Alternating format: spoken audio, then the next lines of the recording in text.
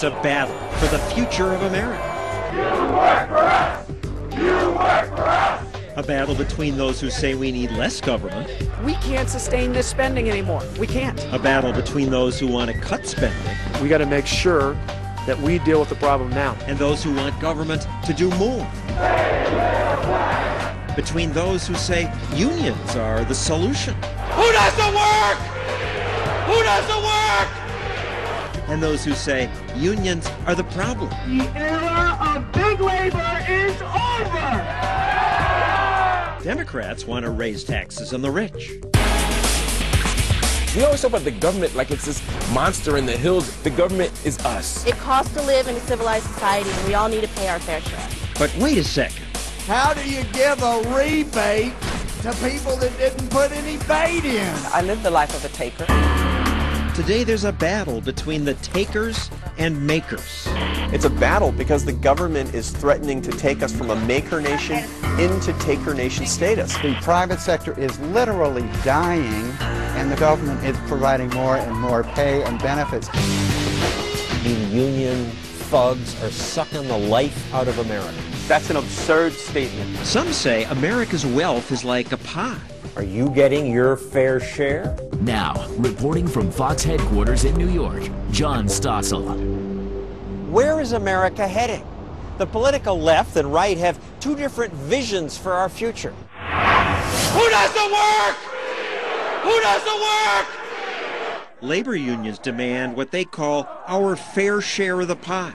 What's disgusting? Union busting! But others have pushed back, saying unions are the problem. Unions are killing this country, and unions put my father's business out of business. Some say too much government's the problem. You use our money for what? The pushing back may have started with the cries of outrage from the people of Bell, California, who discovered that their town managers paid themselves hundreds of thousands of dollars. Shame on you! Shame on you! You were a crook yesterday, you're a crook today, and you'll be a crook tomorrow. But most politicians don't break any laws. They legally give money to people they like. They want to do whatever the hell they want. Exactly. Rarely is there such blatant self-dealing as there was in Bell, but every day politicians spend your tax dollars on their vision of what America should have. And as they do, government grows. Thomas Jefferson said, "It's the natural progress of things for liberty to yield and government to gain ground." But never before, outside wartime, has government gained so much ground. Just got to stop spending. It's got to be a point to the end of it. For most of the life of America, and when we grew the fastest, government spent, in today's dollars, just a few $100s per person. But today, the federal government alone spends $10,000 per American, and states spend another $3,000. Total government now eats up 40% of the economy. 40%. Yet the political class always claims they need more. Many people are hurting. Help America's steelworkers. Pass funding for black farmers now. I average 20 to 30 meetings a day in my office, and 20 to 30 meetings are people asking for something from the federal government. When Paul Ryan was first elected, he was an unusual congressman because... You're telling your colleagues, stay out? Don't do anything? Yeah. Well, in many of these cases, yes. The last election suddenly gave him colleagues who agreed with that. Tonight, there's a Tea Party tidal wave, and we're sending a message to them. But will they still want to cut the size of government once they spend more time in Washington? Congress listens to testimony all day, and more than 90% of it comes from people asking for stuff. I propose that Congress pass legislation. I propose that Congress ask Congress. There's a reason people show up and beg. It does work and it does pay off. So the people who are connected get the goodies. That's exactly right, and that's what happens in a big government society. Most people like getting free stuff. Yeah, but I think more and more people in America are beginning to wake up to the fact that this thing is coming unglued. Of course, Ryan's opponents can truthfully say, if you're upset about government spending, don't blame us Democrats. Stop spending so much. Well, that's something you should tell the Republicans, John. Democratic Congressman Rob Andrews is a friend of Paul Ryan's. President Reagan and both President Bushes spent more than either President Clinton or President Obama. So the all of you stop it. I agree with that. But to assign responsibility to the Democrats for this problem is not factually accurate. It's true that in the past, government has grown just as much, sometimes more, under Republicans. But these days, it's the Democrats who are most eager to spend. There you go. Let's go. You ever think government's doing too much? This is what built the country. This is the Declaration of Independence and the Constitution. It's pretty thin. Limited government. I mean, you guys have gone way beyond this. I don't think that a Social Security system is excessive government. I don't think that a Medicare system is excessive government. I don't think that the student loan system, I don't think that's excessive government. We have to make sure that the most vulnerable people are always protected. Protected by a bigger government is the progressives' argument. And Columbia University professor Mark Lamont Hill makes their case better than most. We have suffering everywhere. Here he's giving a commencement address in California. Republicans and Democrats, poor people and rich people, middle class, black, white, everybody has to be involved in this struggle. What those of us who are at the top of the economic ladder have to do is be willing to make sacrifices that ultimately will benefit everyone. Everyone benefits when we pay a little bit more to create universal health care. Everyone benefits when we pay a little more to have better public education systems. Everyone benefits from that. And by we, you mean government. We always talk about the government like it's this monster in the hills that comes down and hands things out and takes our tax money. We are the government. Well, yes. Only in libertarian fairy tales. In real life, the government is us. The government is us? In your ideal world, what percent of the economy should government be? For me, housing, healthcare, and education are in addition to national defense, are things that the government must provide for people, and that's probably where we differ. So if that means 20%, I'm okay with it. If it means 30%, I'm okay with it. I don't think it will ever get that big. It's already at 40%. I mean, here's the graph of the growth of government since the beginning of the Republic. For most of the history of America, it was tiny, less than 5%. Right. Now, much of that has to do with inefficiency and waste. But you want more. I don't want more inefficiency and waste. Where you and I part ways. It's not big enough now? It is not big enough now. It is not big enough now. Really? It is awfully big.